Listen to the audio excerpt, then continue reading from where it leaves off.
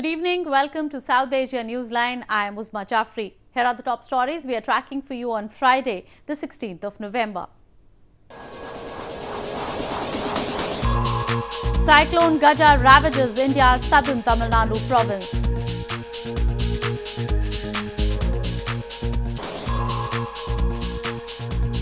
Activists protest against enforced disappearances in Balochistan.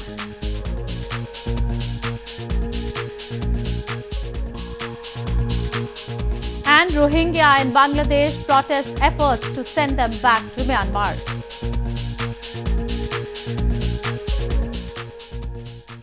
And now for all the details. Cyclonic storm Gaja claimed at least 11 lives and left damages in a town of India's southern coastal Tamil Nadu after it made landfall on Friday morning. Strong winds and heavy rain left a trail of destruction with fallen trees, damaged buildings and vehicles.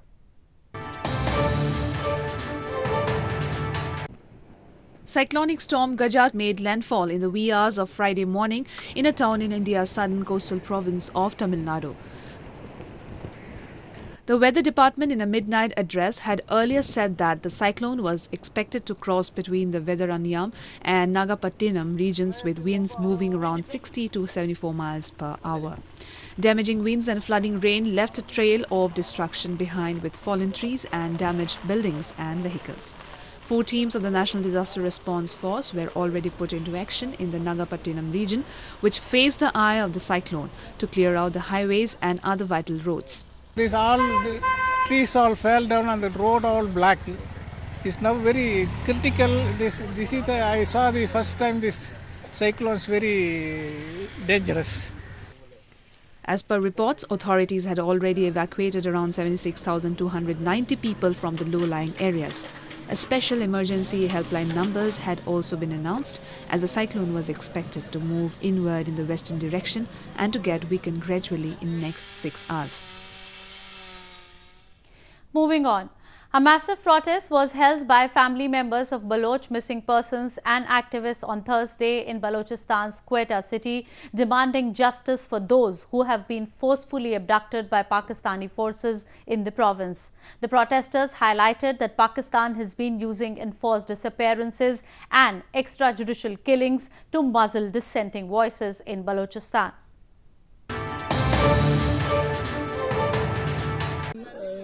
Family members of Baloch missing persons and other activists carried out a massive protest on Thursday outside the press club in Quetta city to seek justice for those who have been forcefully abducted by intelligence agencies in the province. The protesters highlighted that Pakistan has been using enforced disappearances, extrajudicial killings to muzzle dissenting voices in Balochistan. They blame Pakistani media for not highlighting the issue, despite the fact that hundreds of people have gone missing in the past few years. They demanded that the missing persons should be produced before the courts if they have committed any crimes. When will the international community begin to pay attention to the missing Baloch? Is it not enough for United Nations to pay their attention when these missing bodies are found with bullets, holes being drilled into the bones and joints? If they are guilty, they deserve due process like humans in the courts. Activists have long blamed that hundreds of Baloch political activists and intellectuals have disappeared and many brutally killed by Pakistani security forces over the past several years. They have been protesting worldwide to seek help from the international community and human rights organizations. In news from Afghanistan, U.S. Special Envoy for Peace in Afghanistan, Zalmay Khalilzad, on Thursday met Taliban officials in Qatar to discuss the issue of ending the war in Afghanistan. The meeting concluded with a set of recommendations that will contribute to realizing inclusive national reconciliation in the trouble-torn country. U.S. Special Envoy for Peace in Afghanistan Zalmay Khalilzad on Thursday met Taliban officials in Doha, the capital city of Qatar, to discuss the issue of ending the war in Afghanistan. This comes after representatives from the UAE, Saudi Arabia, United States and Afghanistan met in Abu Dhabi on Tuesday as part of international endeavours to push forward the peace process in Afghanistan. The meeting ended with a set of recommendations that will contribute to realising inclusive national reconciliation in Afghanistan. خاطر آغاز مذاکرات صلح از تمام کشورها خواستیم که به شمول ایالات متحده آمریکا که کار خود قوی‌تر بسازن، همکاری‌هایشون رو بهتر بسازن و ما با تدبیر و با مدیریت آرام در پروسه صلح افغانستان پیش بریم، چون حالت خیلی حساس است. طالب حکومت د دغه ټولو په مشوره دي دا خبره وسی چې آیا موقته اداره جوړیږي د پاره د حل د مشکلاتو د پاره چې حل پکې مشکلات پکې حل سي او که انتخابات بیا کیږي هغه دې بیا د دوی په ټولو مشوره باندې خبره وسی. An Afghan-born former U.S. ambassador to Kabul and Iraq, Khalilzad, was appointed in September to the U.S. State Department team that is leading the reconciliation effort and peace talks with the Taliban. Khalilzad is expected to arrive back in Afghan capital Kabul on Saturday. More on news from Afghanistan. Major assaults by Taliban in Afghanistan's western Farah province have killed at least 30 Afghan security forces, officials said on Thursday.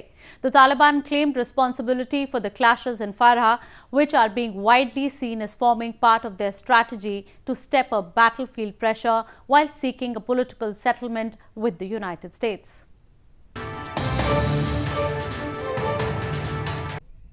Major assaults by Taliban insurgents in Afghanistan's western Farah province, mounted with the aim of weakening the government's grip on the region, have killed at least 30 Afghan security forces, officials said on Thursday.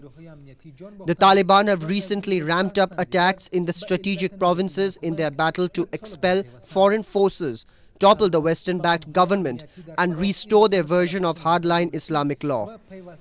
Meanwhile, Afghan security forces in Farah said more than 40 Taliban fighters have been killed in the province so far.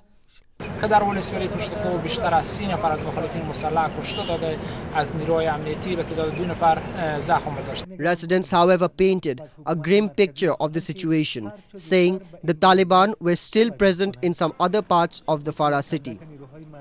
Fighting in Farah highlights the pressure of Afghanistan's overstretched security forces, which are suffering from their highest level of casualties ever. Moving on to news from Bangladesh. Hundreds of Rohingya refugees in Bangladesh on Thursday protested against any attempt to send them back to Myanmar after the launch of a repatriation plan was postponed.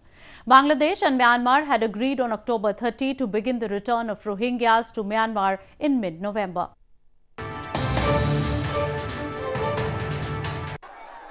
Hundreds of Rohingya Muslim refugees in Bangladesh protested against any attempt to send them back to Myanmar after the launch of a repatriation plan was postponed on Thursday.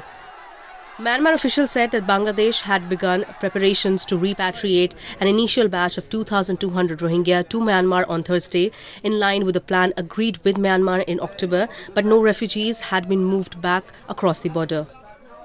There have been extensive doubts about the plan, and it has been opposed by the UN Refugee Agency and aid groups who fear for the safety of the Rohingya in Myanmar and by many Rohingya in the camps in Bangladesh.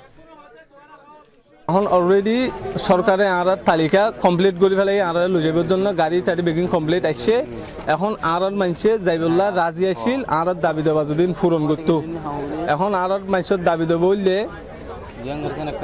আমি বুঝছি যে না national verification card আছে ইয়ান যদি সরকারে বর্মা সরকারে যদি বাদ করলে আর এখন যাইম আর মানুষে আর কমপ্লেন করে দে দ্বিতীয় নম্বর হইলে আর ক্যাম্পন নথাকিও আর যাইরে সরাসরি যার যার জায়গা আসিল এর হেডে যাইরে আর যদি নিজে নিজে যাইগে পারি দুটো গেলে আর এখন যাইম বই. More than 700,000 Rohingya fled a sweeping army crackdown in Myanmar's Rakhine province last year, launched in response to Rohingya insurgent attacks on the security forces.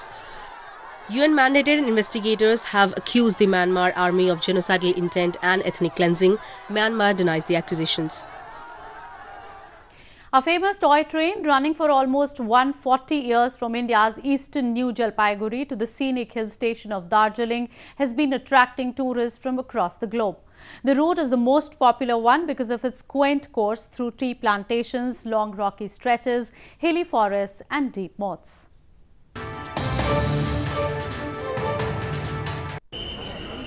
A famous toy train tracing the Himalayas from eastern New Jalpaiguri to the scenic hill station of Darjeeling in India's West Bengal province has been attracting tourists from across the world almost 140 years after it was opened for public. One of the oldest mountain rail routes, New Jalpaiguri-Darjeeling narrow gauge route, is the most popular of the many travelling options to Darjeeling because of its quaint course through tree plantations, long rocky stretches, hilly forests and deep moats. The small trains running on the narrow gauge tracks also offer an experience of the bygone era, making it the favourite among the tourists. And I was doing the research on the train network in India and discovered that there was a train line up into the Himalayas. So I thought, wow, like that's pretty amazing that they've built a train line into the Himalayas. So it's something worth checking out for sure. अगर मैंने मतलब travelling के लिए ये prefer किया क्योंकि अब दार्जिलिंग जा रहे थे और भी दूसरे कन्वेंस हैं बट ये ज़्यादा मुझे प्रेफर किया क्योंकि ये अच्छा लगेगा देखने में सीन वगैरह. The famous toy train being run under the Darjeeling Himalayan Railways has been listed as a UNESCO World Heritage Site. The train service was opened in 1879 and became operational in 1896 by the then British Lieutenant Governor Ashley Eden. The construction work on the world's highest railway bridge, Chenab Bridge, is going on at a fast pace in India's northern Jammu and Kashmir province. The iconic bridge, which is 359 meters above River Chenab, would be 35 meters taller than the iconic Eiffel Tower in Paris. The construction work on the world's highest railway bridge across the River Chenab is nearing completion in the Riyasi district of India's northern Jammu and Kashmir province. The iconic bridge, which is estimated to be constructed at a cost of nearly $166 million, has brought new hopes of development for the people living in the remote hilly town, besides providing new employment opportunities. A government official informed that the work on base supports of the bridge has already been completed and it would be ready for movement of vehicular traffic by March 2019. यहाँ के जितने भी जो बेरोजगार आदमी थे जो जिनको बाहर जाना पड़ता था जैसे जम्मू, दिल्ली, कटरा, वैष्णो देवी तो काफ़ी 60-70% लोग जो हैं वो जहाँ पे ही अपने दिहाड़ी लगाते हैं 500-600 रुपया दिन का इनको मिल जाता है तो रात को अपने बाल बच्चे के साथ घर का भी कामकाज चला सकते हैं. इससे हमारा टूरिज्म वगैरह भी बढ़ जाएगा काफ़ी और डेवलपमेंट के चांसेस बहुत ज़्यादा बढ़ जाएंगे. काफ़ी एम्प्लॉयमेंट का भी स्कोप बढ़ जाएगा और ब्रिज के आने से हमारा ये देखो अप्रोच रोड जो हैं जो पहले नहीं थे वो अब वो भी काम शुरू हो गया यहाँ पे. According to the government of India, the engineering marvel would tower over 359 meters above the river Chenab, making it about 35 meters higher than the Eiffel Tower. The bridge will have a span of 1,315 meters from either side, including 650 meters along the viaduct. Well, that's the way it was in South Asia this evening. Before we conclude, the top stories once again. Cyclone Gaja ravages India's southern Tamil Nadu province.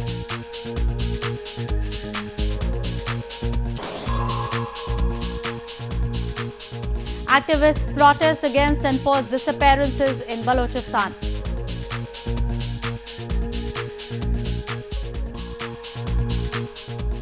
And Rohingya in Bangladesh protest efforts to send them back to Myanmar.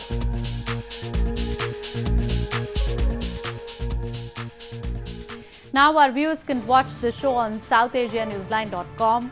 You can also visit us on Facebook.com/SAsiaNewsline and follow us on Twitter @SAsiaNewsline. That's all in tonight's edition. We will see you same time next week. Have a great weekend. Good night.